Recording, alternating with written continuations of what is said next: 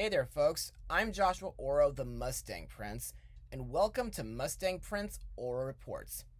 So, after my last episode, which was Hayao Miyazaki's Princess Mononoke, now would be a good time to talk about an underrated movie that is truly wolf-related.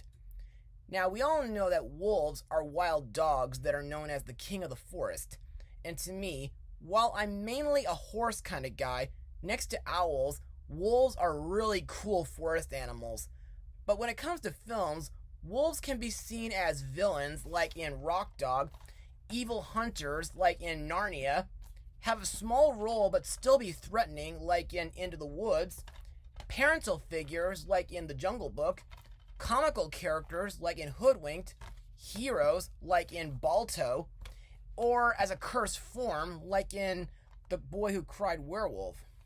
Now, while I still have plans to blog the first Alpha and Omega movie, if my friend Daniel is willing to help me, today I want to look at an animated wolf movie that was released last year and came all the way from Ireland.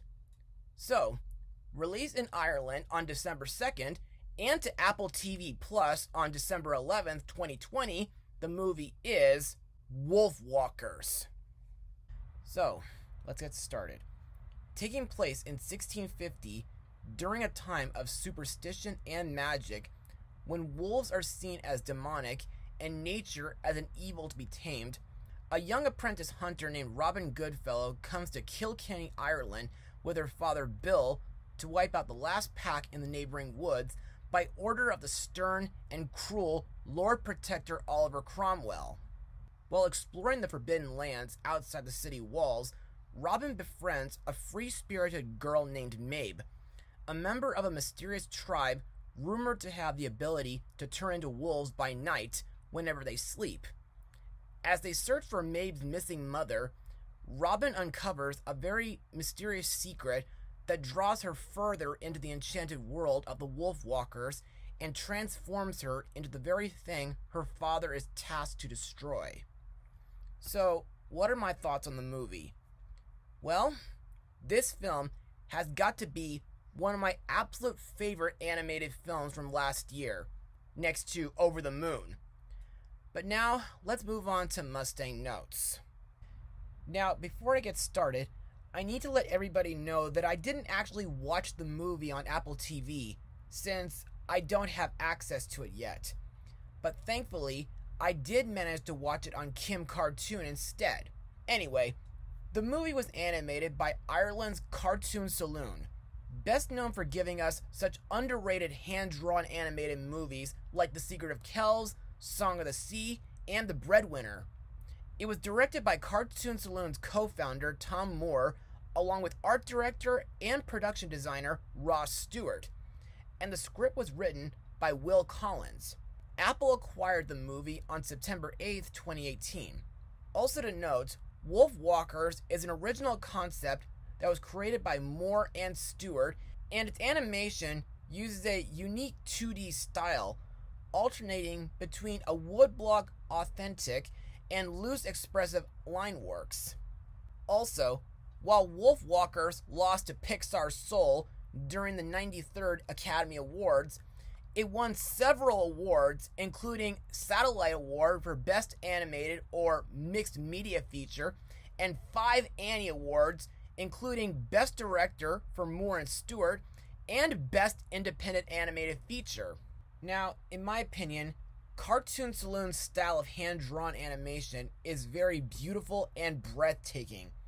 Plus, it looks kind of reminiscent to the Middle Ages. Also, I love how everything is designed, drawn, and animated in this movie, like the forest, the kingdom of Kilkenny, along with the character designs, the wolf vision, and the aura, which I think is supposed to represent a wolfwalker's soul. Speaking of which, I think the concept of a wolfwalker is kind of similar to being a werewolf, since you must be bitten by a wolfwalker to become one. But instead of your body turning into a wolf, it's your soul that becomes a physical wolf while you sleep.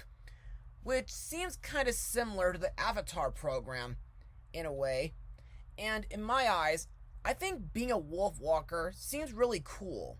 While I did portray as a wolf during junior high drama class, I know several people who would love to be a wolf, like my friend Braulio Ramirez, along with my goddaughter Elizabeth, and my former job coach Tara. I mean, Wolfwalkers have unique senses. They can see the energy of a living being. They can see, smell, hear, even feel things that humans can't. They can also see sense surrounding living creatures, and they can feel the vibrations in the earth in order to sense the movement of anyone or anything nearby. And they can also communicate with normal wolves, and they can heal injuries by touching or holding their hands over the wounded and share their energy with them. However, Wolfwalkers must be careful in their wolf forms, for any injuries they suffer will also appear on their human bodies as well. Plus, like in Nightmare on Elm Street, if a Wolfwalker dies in wolf form, their human body will die with them. Also, aside from being a Wolfwalker, there are also other parts of the movie that I like. For example, I like how the story is like a fantasy that's mixed with real history, kind of like Guillermo del Toro's Pan's Labyrinth, and I think the friendship chemistry between the two main characters is both adorable and heartwarming. Plus, I like the scene where Mabe teaches Robin how to be a wolf, and I like the final climax where Robin leads the wolf pack to stop Lord Cromwell's soldiers from burning down the forest. Plus, I think the musical score by Bruno Colias is just so excellent to listen to, and I like a couple songs like Howls the Wolf by Keela during the end credits, and Running with the Wolves performed by Aurora. Man, I haven't mentioned her since my blog of Frozen 2 2 years ago. And now let's move on to the characters and the voice actors. Our main character, Robin Goodfellow, is voiced by Honor Neefsay, best known from the Christmas Prince trilogy. To me, Robin is a bright and adventurous young girl who looks up to her father and wants to have adventures and hunt alongside him. But in truth, Robin desires to live free and be true to herself. Plus, I think Robin's wolf form looks absolutely beautiful, and I think she makes a great leader while preventing the soldiers from reaching the den.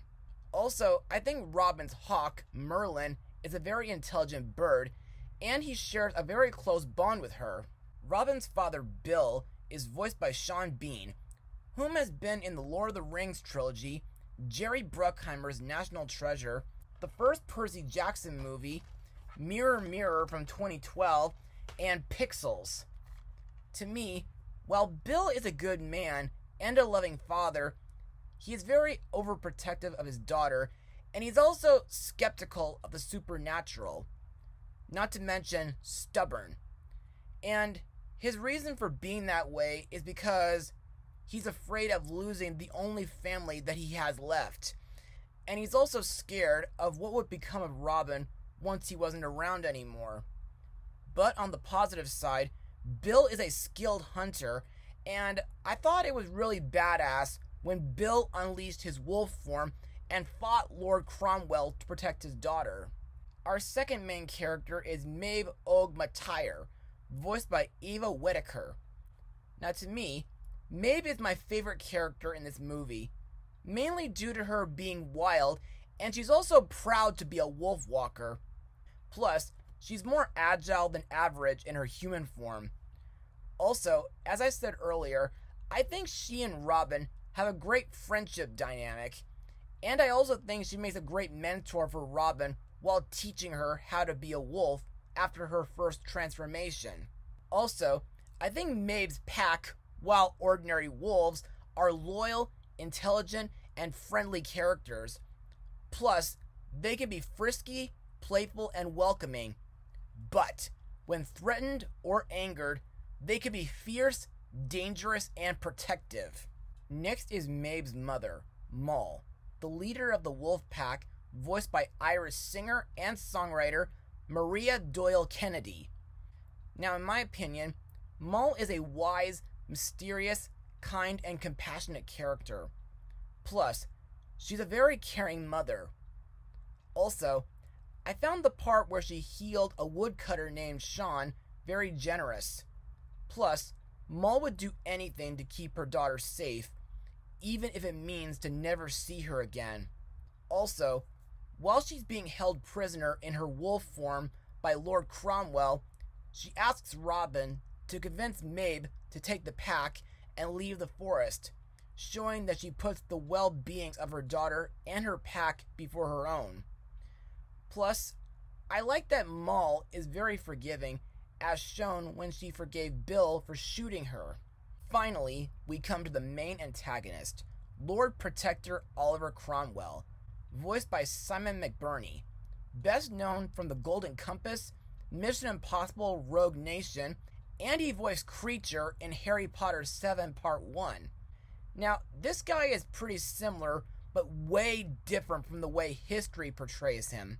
Yes, he was an English general and statesman who led a parliamentary invasion of Ireland from 1649 to 1650. However, in this movie, Cromwell is an inflexible man virtually devoid of compassion, sympathy, understanding, and he is intolerant of anything or anyone that questions or threatens his authority. Plus, his religious and corrupt personality kind of makes him similar to Judge Claude Frollo from The Hunchback of Notre Dame.